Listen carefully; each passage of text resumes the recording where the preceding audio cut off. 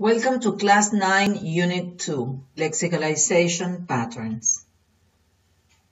Overview of this class: Leonard Talmy's short biography, cognitive linguistics brief overview, satellite versus verb frame languages, and lexicalization patterns to our cognitive semantics by Leonard Talmy.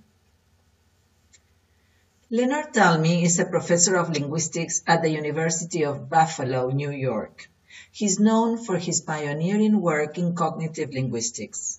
He explored the relationship between semantic and formal linguistic structures and the connections between semantic typologies and language universals.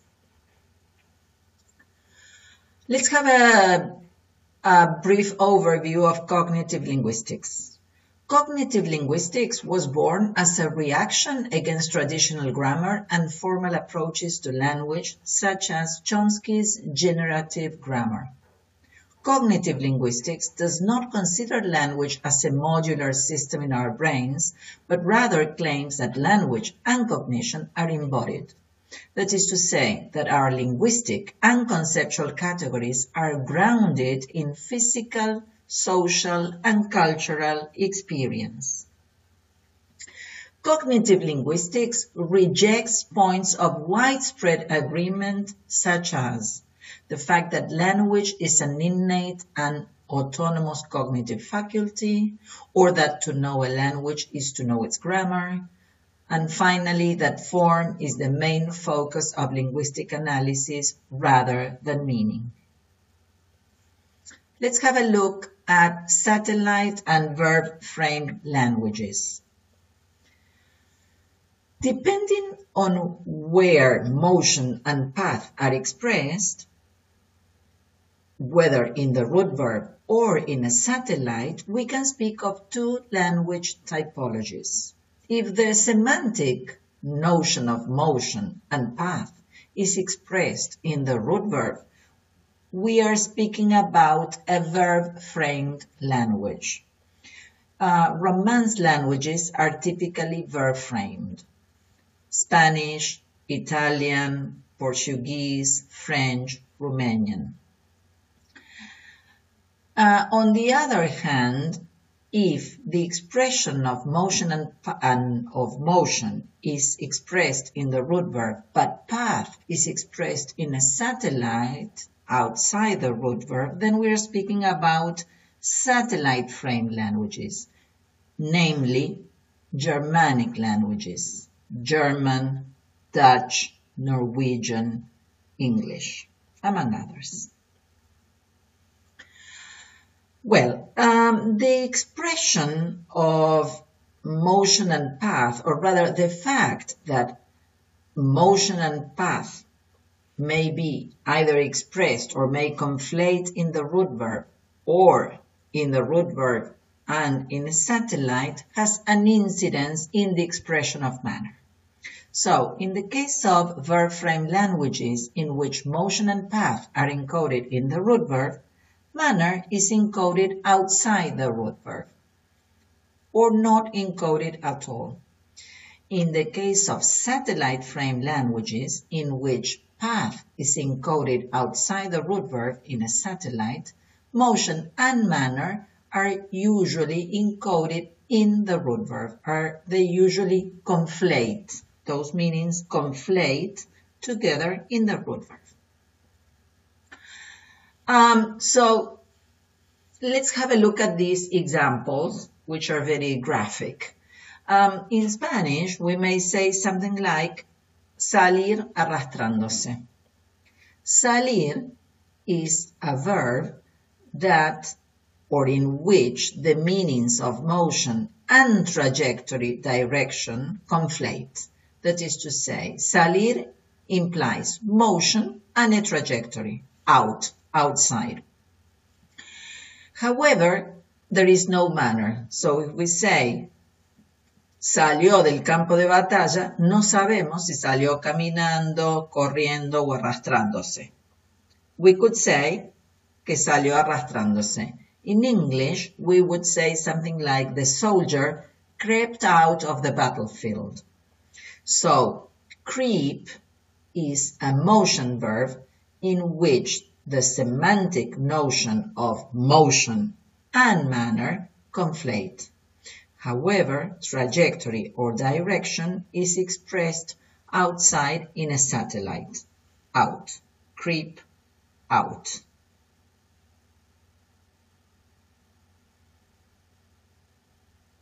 Okay.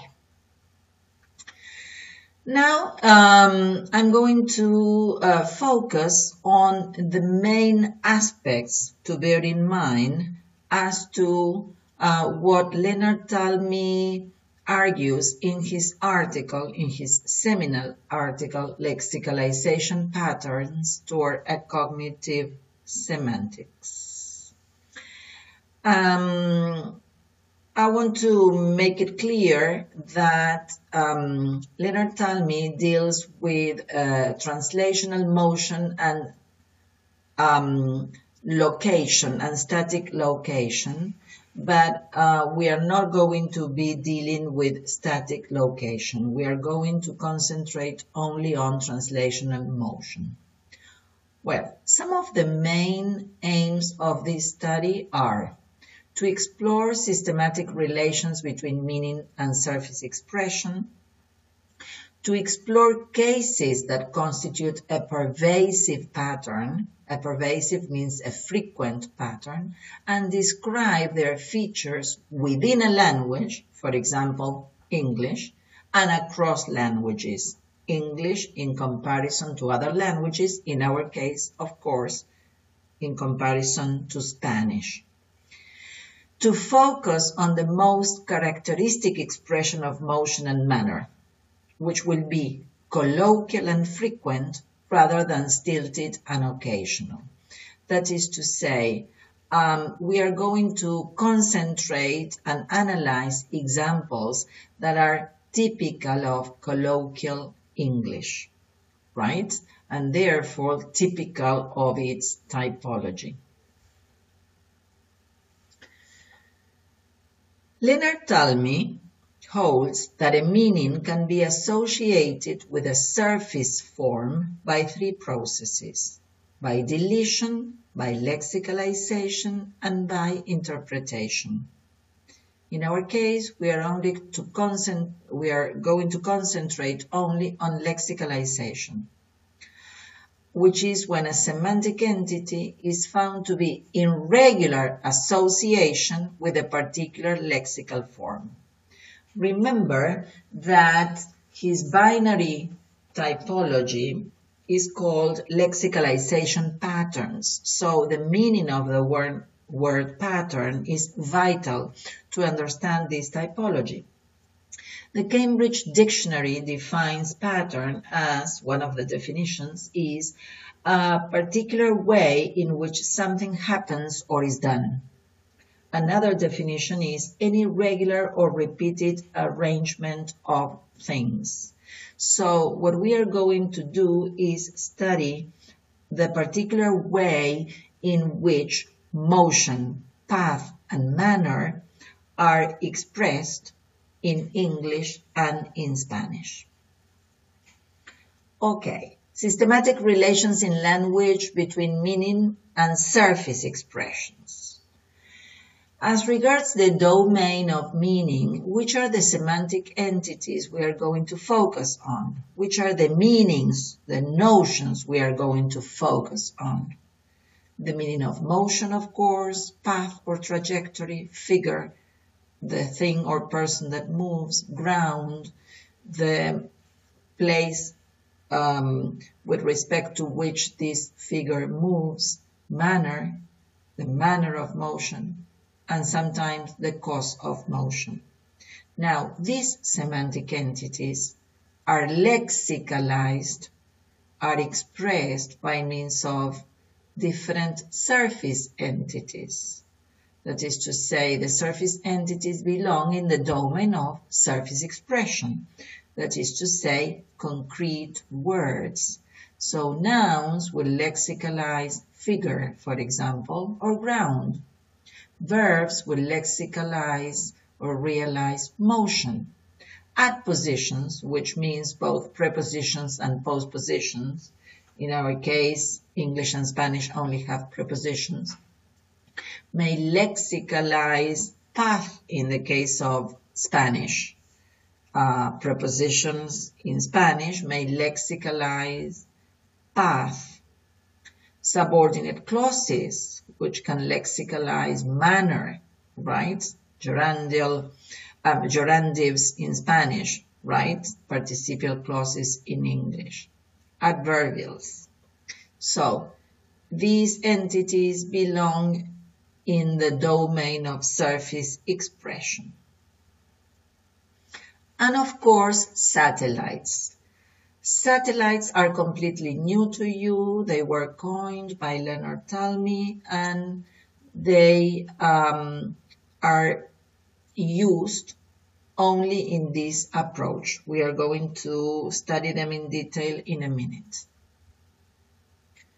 So, what is the method Leonard Talmy applies to explore meaning surface relations? He applies two main directions.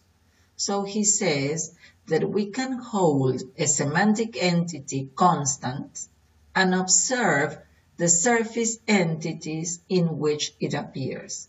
That is to say, we may hold motion constant and observe the surface entities in which it appears. In general, it will be verbs. We may hold manner constant and observe in which surface entities it appears. And we will see that in the case of English, many a times it appears in the root verb, while in the case of Spanish, many a times it appears outside the root verb in a different constituent. The other possible direction is to hold a surface entity constant, that is to say a word, to see what happens with an adverbial particle, or with a verb, or with an adverbial, a circumstantial, and observe which semantic entities are expressed in it. So we may hold prepositions between inverted commas, because they will not always be prepositions, like up, down, on in English, and see what type of meanings they express. Okay, which will be our unit of analysis? Instead of speaking of a simple sentence, we are going to be speaking of a basic motion event. A motion event is a situation expressing motion which consists of four internal components. An object, which is the figure, moving with respect to a reference object to another object, which is the ground. An expression of movement, that is to say the meaning of motion, and a trajectory followed, a path. So a trajectory followed by the figure. These four internal components must always be present. Additionally, a motion event can be associated with an external co-event that bears a relation of manner or cause. So the meanings of manner or cause are co-events that occur, they co-occur together with motion, either manner or cause. Motion events are classified, or we are going to be classifying motion events as propositions. So we are going to be speaking about non-agentive propositions, agentive and self-agentive propositions. Why? Okay. Or what are we going to be paying attention to? Depending on whether the figure is animate or inanimate, so an animate being or an inanimate being, a person, an animal, or a thing, or depending on whether the figure moves by itself with its own internal energy, or is moved by an external agent, by something or somebody else, we can speak of non-agentive propositions. For example, water boiled out through the crack, Water is the figure and is an inanimate being. That's why it's non-agentive. Or an agentive proposition, he bounced the ball around the pitch. The figure is the ball, not he, because what bounced, lo que hacían rebotar, era la pelota. He bounced the ball around the pitch. And self-agentive propositions, when the force, let's say, comes from within the figure. He jumped into the car and drove off. If you pay attention to these examples, they are very idiomatic in English. Water boiled out through the crack. He bounced the ball around the pitch and he jumped into the car and drove off. If we wanted to translate them into Spanish, we would find this a little bit difficult. It is not impossible because, as we know, any meaning can be translated into any language. But since these structures are so typical of the English typology, of the satellite frame typology, it is difficult, in a way, to translate them into Spanish. We have to think of alternatives that will not be simple sentences. So water boiled out through the crack would be something like el agua estaba hirviendo y se salió por la grieta o por la fisura. He bounced the ball around the pitch is not él picó la pelota alrededor de la cancha, no. Es él hizo picar o corría por la cancha, alrededor de la cancha, haciendo picar la pelota. We need two prepositions. And the same goes for he jumped into the car and drove off. Saltó adentro del auto, saltó hacia adentro, porque no saltaba adentro, sino que saltó y terminó adentro. So, bear in mind these cases so that you understand what comes next. The previous examples, the one we have just analyzed, illustrate colloquial expressions typical of the English typology. Water boiled out the crack. Notice that the verbs conflating motion and manner or cause have a more basic counterpart. So these verbs we have just analyzed have a more basic counterpart that does not imply translational motion. Translational motion means motion that implies a trajectory. Let's go back. Water boiled out boiled out through the crack. El agua hirvió y salió por la grieta, ¿sí? O por la fisura. So, on the one hand, we need two clauses, and on the other hand, if we pay attention to the verb to boil, in general, to boil doesn't imply translational movement. So, to boil is static movement, if you want. The same goes for bounce, rebotar. A ball can bounce up and down in exactly the same place. There is no implication of a direction, right? We know it's up and down, yes, but that does not mean that it will follow a trajectory out, around, or along, right? So the fact that there is a satellite in relation to the root verb adds this meaning of trajectory. The same goes for jump. So, as I was saying, if you pay attention to the water boiled, or the ball was bouncing, or he was jumping, he jumped, these are the more basic counterpart of those verbs, and this time there is no translational motion implied. So by removing the satellites, the water boiled out through the crack, we get the more basic meaning of these verbs, which do not imply translational motion. These type of verbs are called lexical doublets. The typical lexical doublet, the prototypical one, is the verb to float. So a boat can float on the water. So there's it's static on the water. It's maybe there's a buoyancy movement, but there's no trajectory followed by the boat. But I can say the boat floated into the cave. Then we're going to share a video by Leonard Talmy where he gives this example. So these are lexical doublets. It's typical of satellite frame languages, and it's when a verb that is used in a verb complex along with a satellite implying or denoting trajectory has a more basic counterpart without this satellite that does not imply translational movement. That's a lexical doublet.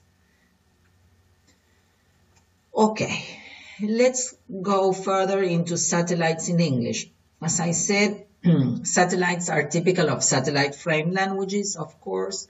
So we're not going to be speaking about satellites in Spanish, although some authors and even Talmy himself speaks about some Romance languages like French, saying that there are certain pronominal verbs in which the pronoun functions as a satellite, but they are exceptional cases and we are not going to be dealing with them in this presentation at least. So what you have to remember for our purposes is that satellites will only pertain to English. Okay, a satellite is a grammatical category. So satellite is as if you were saying verb or adverbial. A grammatical category that is in sister relation to the verb root, and together they form a single constituent, the verb complex. This use of meta-language is very important. If you say, she went out is the verb complex, went is the verb root, and out is the satellite. Satellites are usually realized by verb particles, but sometimes they overlap with prepositions, and when they do, they are classified as sat-preps, satellites and prepositions. Note, the words together, apart, and forth are only satellites. They can never work as prepositions, while of, from, and to words serve only as prepositions. They can never be satellites. But there are many other words that can be both, depending on the use, right? Depending on the context, they can be either a satellite, a preposition, or a sat-prep. Let's see. In English, path is usually expressed fully by the combination of a satellite and a preposition. So it's mainly expressed in the satellite, but on other occasions it is expressed in the satellite together with the preposition, and the preposition also contributes to this. So if you have, let's analyze this example. Well, there's a mixture with, don't pay attention to the arrows. I added something, so forget about these arrows. When I heard the explosion, I ran out of the house. The arrow meant sat was for satellite, out, and prep stands for preposition of. I ran out of the house. So, run out is the verb complex, run is the verb root, out is the satellite, and of is a preposition that helps to fully express path and at the same time to introduce the ground nominal. The ground nominal is the house. Why is it that I say ground nominal? Because it is the ground and because it is a noun phrase. A nominal, ground nominal. A satellite, now let's have a look at other features that distinguish satellites from prepositions. A satellite, like out, is in construction with a verb. So it is in sister relation with the verb. That's why it's called a satellite. Like the moon. The moon is the satellite to the earth, and it exists as a satellite because the earth exists. If the earth disappeared, there would be no more satellite, let's say. So a satellite is in construction with a verb, while a preposition is in construction with a noun. Remember in first year when we studied that a noun phrase, like the house, in this case the ground, is the object or can be the object of a preposition. Well, it's related to this, that a preposition is in construction with a noun. The preposition contains the ground nominal. It introduces the ground nominal, right? Or as we said in traditional grammar, the ground nominal, the noun phrase, is the object of the preposition. And if the ground is omitted, the preposition should be omitted too, but the satellite will remain. How? If you say something like, when I heard the explosion, I ran out. The ground nominal, the ground, has been omitted, and so has the preposition. I cannot say, when I heard the explosion, I ran out of, because the moment I say of, I need, it calls for the presence of a noun phrase, in this case, the ground nominal. What is a sat prep, satellite preposition? Some forms, like past or through, are satellites when the ground nominal has been omitted, but when the ground is explicit, has not been omitted, they introduce the noun phrase, so this ground nominal, but get a heavy stress. So you can say something like, I saw him, but he walked past. If you say, I saw him, but he walked past, which would be translated as, think for a second, ¿cómo traducirían? I saw him, but he walked past. Lo vi, pero siguió de largo, pasó de largo. No diríamos caminó de largo, no expresamos la manera nosotros de esa forma. Pasó de largo. Now, he walked past, past is a satellite. If me, which is the ground, because me, myself, would be the object with respect to which the figure moves. If it is omitted, past is just a satellite. But if it is retained, if me were retained, this object pronoun, I saw him, but he walked past me, we would say that past is a sat prep. It serves two functions. It denotes path, trajectory, and it introduces the ground nominal me, just as of, in the previous example, introduced the ground nominal the house. I ran out of the house. Of is in sister relationship, let's say, with the noun. Past is a sat prep precisely because if the ground nominal is omitted, it will just be a satellite, but if it's retained, it would be a preposition, but also a satellite, so a sat prep. Another example, suppose you go to the lake during winter and your kids want to swim, want to go into the water, and you say, we'll swim across the lake, but when the summer comes, we'll swim across the lake. Swim across is the verb complex. Swim is the root verb, which conflates motion and manner. And across is the satellite that denotes path. Now, if the lake, which is the ground, is omitted, across is a satellite. If it is retained, we'll swim across the lake, it's a sat prep. because it serves both functions, that of a satellite, indicating direction, and that of a preposition containing, let's say, the ground nominal, the noun phrase. Okay, let's have a look at some special cases of satellites. So we have seen so far that satellites generally denote path, mainly because we are concentrating on translational motion that implies a trajectory.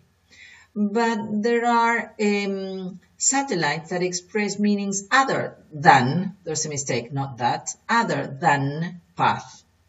And they denote, for example, aspect. Remember, we have already seen the unit on verbs and aspect, and we spoke about imperfective aspectual meaning when it means progression, ongoing situation, or perfective aspectual meaning when it means complete situation, or inchoative meaning when it means the beginning of a situation. So in the sentence, I checked off the names on the list, which is so idiomatic and so typical of the English typology. Off is a satellite that denotes aspect, because if we wanted to translate, the meaning is that I checked all the names, all of them. The translation to this sentence could be, controlé todos los nombres que estaban en la lista. Todos los nombres. So, I checked them off. So this off denotes this meaning of perfective aspectual meaning. In the second case, when she saw me, she just walked on. Walked on is the verb complex. Walk is the root verb and on is the satellite, but it does not denote path. We are not speaking about a trajectory followed. It's not she walked on the bridge, something like that. But she continued walking. She walked on, she continued walking. So this would be imperfective aspectual meaning. Cuando me vio, siguió caminando. Satellites, well, there are lots of examples in the article by Leonard Talmy, uploaded in the virtual classroom. So please read it so that you can be familiarized, you become familiar with all these examples. Satellites, which are not adverbial particles, there are satellites which are not adverbial particles, that is to say, on, up, off. And they are not adverbial particles, they may be adjectives, for example. And apart from not being adverbial particles, they express or they denote a resulting state or an end location of the figure. That is to say, they neither denote aspect nor trajectory, but the resulting state or the resulting place where the figure ended. For example, she swam clear of the oncoming ship. For example, a ship was coming or a motorboat was coming and she swam clear of it. She swam clear. This is very idiomatic and difficult to translate, but we can picture what happened. So what happened is that this motorboat was approaching and the girl swam away. Se nadó y se fue bien lejos, diríamos en español. Nadó bien lejos del barco que venía o de la lancha que venía. Swam clear is a verb complex. Swam is the root verb and clear is a satellite, but it's an adjective, right? And it expresses the end location of the figure. Empezó nadando cerca del barco y terminó lejos del barco, end location of the figure. Another very idiomatic expression, for example, the coin melted free from the ice.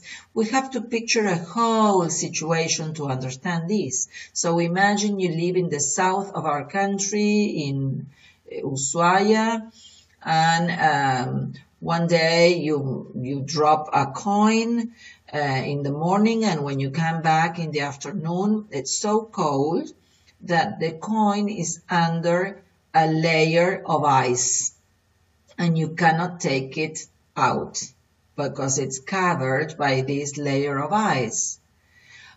Well, that can be the situation for 1, 2, 3 months, and when spring comes and the ice melts, then you can remove the coin, and you would say something like, the coin melted free. So free would be a satellite, again an adjective, expressing not end location of the figure, the coin, but resulting state. Estaba atrapada en el hielo y ahora está suelta. ¿Cómo traduciríamos esto? No, o sea, como siempre digo, no imposible de traducir. Por supuesto que todo se puede traducir, but we cannot, or we should be very careful not to try and make a literal translation. La moneda se derritió libre, no tiene ningún sentido. El hielo se derritió y la moneda se salió, o algo así. So this is just for you to see that satellites are not always adverbial particles, and that satellites do not always denote path. Another example, the door swung shut. It's resulting state. It was open, it swung, and then it was shut. And finally, let's have a look at the notion of salience in the verb complex. And this is the introduction to this, let's say, aspect of lexicalization patterns, which you're going to see more in detail when you read Sloving and Ask, but mainly Sloving. Salience in the verb complex. Salience is the degree to which a component of meaning, remember that a component of meaning in the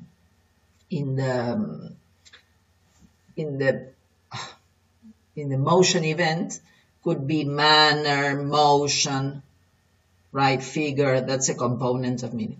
The degree to which a component of meaning either emerges into the foreground of attention or remains in the background where it attracts little attention.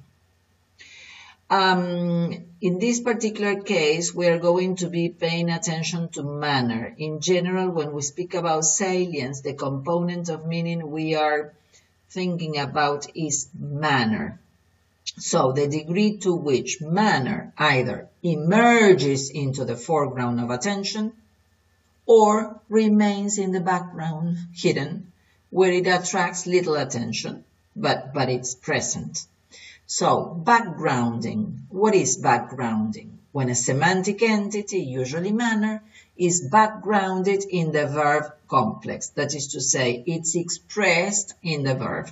The very famous ways of, typical of the English language. It's ways of walking, ways of running, ways of holding, ways of looking, right? So, manner is backgrounded. It is in the verb, but backgrounded. And foregrounding is when the semantic entity, again, usually manner, is made explicit outside the verb complex. And it's in general in Spanish when we express manner in what Talmy has come to call a gerandive, and in Spanish would be un gerundio, but not a gerund, not the English gerund, gerandive o un gerundio, o perífrasis de gerundio en español. Gerundio. Okay, manner, salience in English and Spanish. So, in English, manner of motion is, there's a mistake, is often backgrounded and thus readily expressed with apparently low cognitive cost. What's the meaning of with apparently low cognitive cost? It means that the listener or the reader doesn't need to make an effort to understand the meaning of manner denoted. So if you say something like, she flew to England, that's easy to understand that it means that she went by plane. So that's low cognitive cost. There's little effort on the part of the listener or reader. In Spanish, manner is either foregrounded in a constituent other than, again, same mistake, I'm sorry, other than the verb, generally a gerundive, or omitted altogether. So, in Spanish, we seldom express or denote manner. That doesn't mean that English is better than Spanish. They are different languages. And if we do foreground manner, sometimes that is, or if we do think of verbs conflating motion and manner, there are some verbs conflating motion and manner, maybe the result would be an awkward realization. So, as a result, we can say that English can pack more information on manner in a backgrounded fashion, right? Okay, to finish this presentation, let's have a look at some interesting contrasting features. So, in English, we can say that satellites are typical of satellite frame languages of English in this case. In Spanish, there are no satellites. In English, conflation of motion and path is also possible in English root verbs. So, this is connected to what we said at the beginning of the year and what we say all the time, that all typologies leak. That is to say, there are exceptions. So, even though English is a satellite frame language, sometimes motion and path can conflate in the root verb. For example, in the verb enter of Latin origin, descend of Latin origin, we know the direction, return, cross. Rise is not of Latin origin, but we know it means up. In Spanish, path is encoded in prepositions or conflated with motion in the root verb. So path is not encoded in satellites in Spanish, and it's conflated with motion in root verbs. Again, in Spanish, conflation of motion and manner is also possible, even though it's typical of English, because all typologies leak, and there are exceptions. This is also possible in Spanish. So we have verbs like vadear, aletear, marchar. Aletear es mover las alas una y otra vez. Marchar es caminar con pasos largos o como si fuera un soldado. Y vadear, se los dejo que los busquen en el diccionario y luego me digan en clase qué es vadear y cuál sería la traducción al inglés o el equivalente. Lexical doublets are frequent in English. Remember, like float. The boat was floating on the pond or floated into the cave. And lexical doublets do not exist in Spanish. Then we are going to see more examples in class, but they are non-existent in Spanish.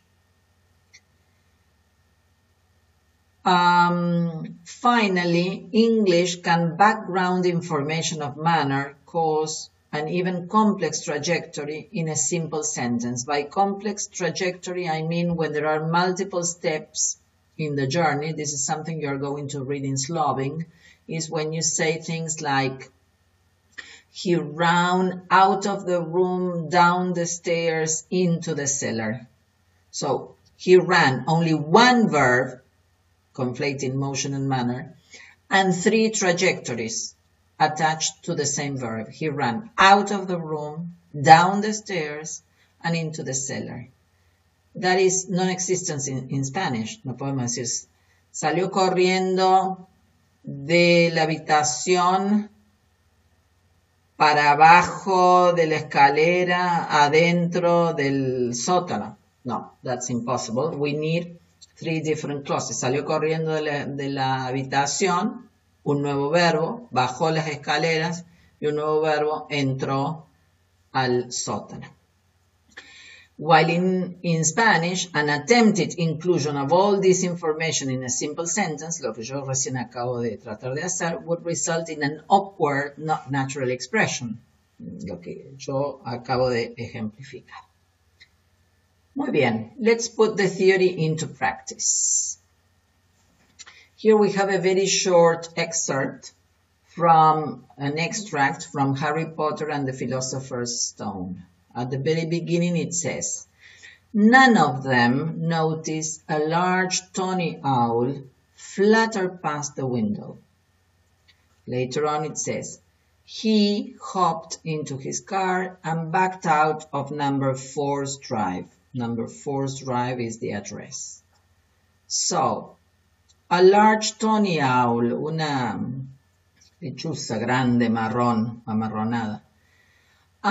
How would you, I'm sure you understand this, but think about how you would translate it. I'll give you a minute. None of them noticed a large tawny owl flutter past the window. The figure is the owl. Flutter past is the verb complex. The verb root is flutter. Past is, as it denotes path, it's a sat prep, because at the same time it introduces the ground nominal, the window. Flutter past the window. And then he hopped into his car, like he jumped into his car and backed out of number 4's drive. ¿Saltó de un saltito dentro del auto o cómo lo traduciría? And backed out of number 4's drive. Let's see. Try and think of a possible translation and I'll show you. Ninguno de ellos notó la gran lechuza rojiza que pasaba volando por la ventana. Incluso podríamos omitir la manera, volando, that is, manner is foregrounded in a gerundive, en un gerundio. Podríamos decir simplemente, ninguno de ellos notó la lechuza rojiza que pasaba por la ventana. We omit manner because for us it's obvious, it's a different language, and if we said something like, ninguno notó la lechuza rojiza que aleteaba y pasaba por la ventana, that implies a high cognitive cost, not low cognitive cost. It's like we have to make an effort to understand. Then he hopped into his car, simplemente se metió en su coche. So, again, manner is not expressed in Spanish. Y se alejó. And backed out of number 4's drive. In the case of backed out, probably we could say that back conflates motion and path. We don't know how he did it, but we know that the direction is backwards. So here you are an analysis, right?